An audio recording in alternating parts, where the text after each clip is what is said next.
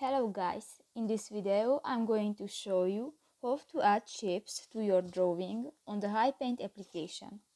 But first of all, I just want to mention, please don't forget to subscribe to our channel, because at 100,000 subscribers we are going to show you our YouTube revenue statistics and growth strategy, how to make money online.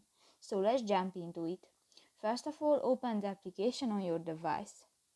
Open a project and tap to the plus icon on the bottom of the page screen, and tap to the third option, the shape, and on the lower right, the lower of the screen, just select the shape and drag to the canvas,